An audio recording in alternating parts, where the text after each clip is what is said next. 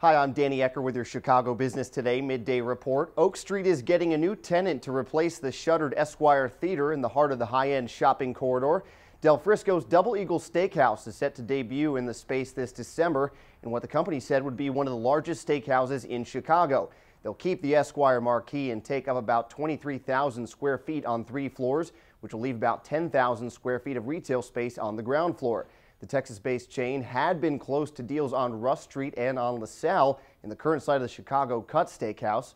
Real estate executives tell Crain it's the first time they can recall a major restaurant opening on Oak Street. Well, Motorola Mobility is seeking massive royalties from Apple for using its patented technology in some of its iPhones and iPads. They're demanding as much as 2.25% of sales from the devices, which could have represented as much as $1 billion last year, according to the Wall Street Journal.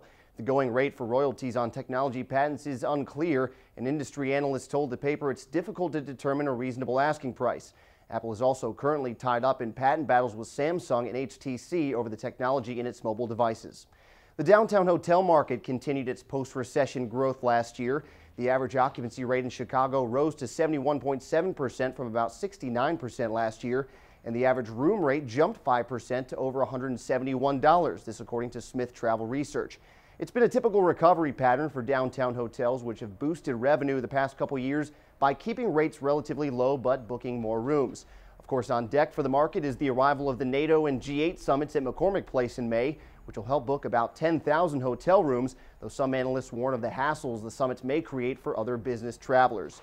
And the chairman of a Chicago candy staple has passed away. Nello Ferrara, who transformed the Ferrara Pan Candy Company that his father opened in 1908 with the invention of treats like lemon heads and atomic fireballs, died late last week at his River Forest home at the age of 93.